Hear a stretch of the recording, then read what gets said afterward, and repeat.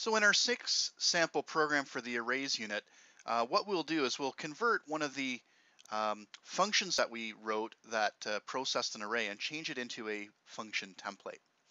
So to start off with, we'll consider this problem. We've retained the average of array function from our last sample program, which takes in an array of doubles and the size and returns the average value in that array.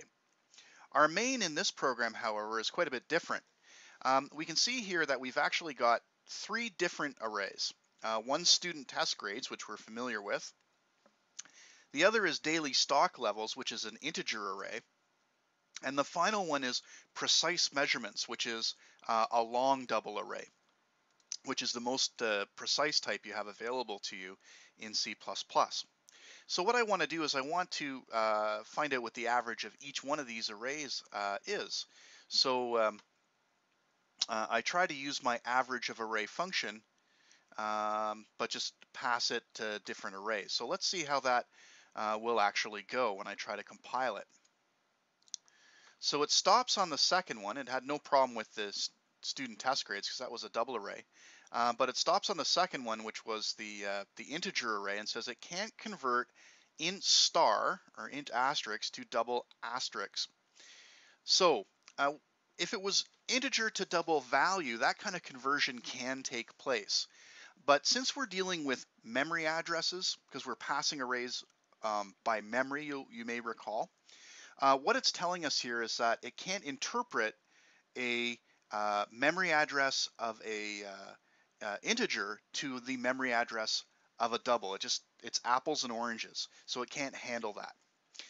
When we get into the next unit, 4B, we're going to talk a lot about pointers and memory addresses and that kind of stuff, and we'll understand exactly why that is.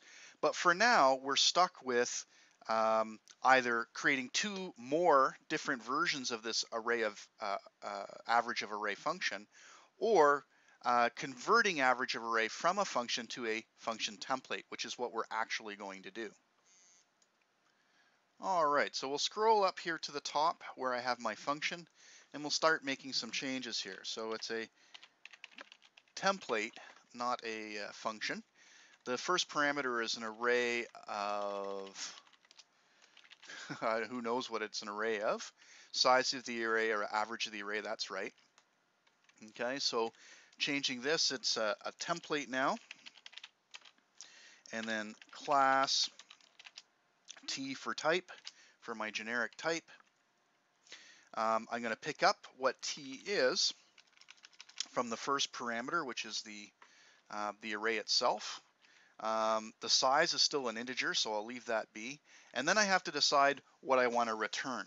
So if I might make the decision to leave it as a double. So this, no matter what I send to it, it's going to express the average as a double.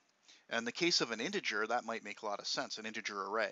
In the case of the long double array, that doesn't make much sense at all. I'm going to decide to return whatever it is, the same type as the actual array. Okay, so that basically sets up my prototype there. Next, we'll actually change or convert the function definition to a function template. So I've made the same kinds of changes I made before on the function prototype. The only other little thing I need to do is make sure that my sum of values variable also matches the type of the array. Okay, so I think now we're ready to save it and try running it. Okay, success. So it actually is able to run, and I can see the average test score looks about right. The average daily stock level, I have to look at the actual numbers, but that's probably about right. And my average precise measurement, I'm definitely not doing that one in my head, but it looks very precise. Okay, so I think that this has been successful. And just as a review, what we did in this sample program was we took one of our array processing functions and converted it to an array processing template, which is probably a lot more useful to you in the long run.